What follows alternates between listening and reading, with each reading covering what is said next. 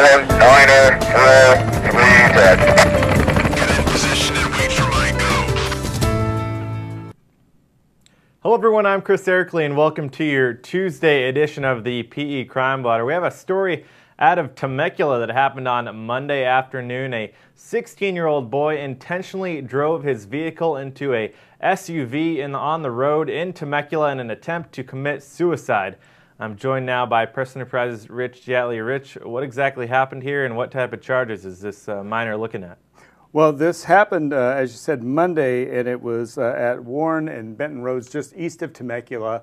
A 52-year-old Temecula man who's not been identified was injured. No one's injuries are considered major in this incident. And what sheriff's deputies were called by the CHP to the scene sounded right up to some point like a typical car accident. But as they investigated, they found out what you just said, that the car of the 52-year-old man had been sideswiped by the 16-year-old's car, and they believe this was a suicide attempt.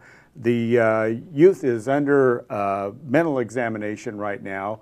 He could face a charge of assault with a deadly weapon, the car. And what type of injuries does the youth have?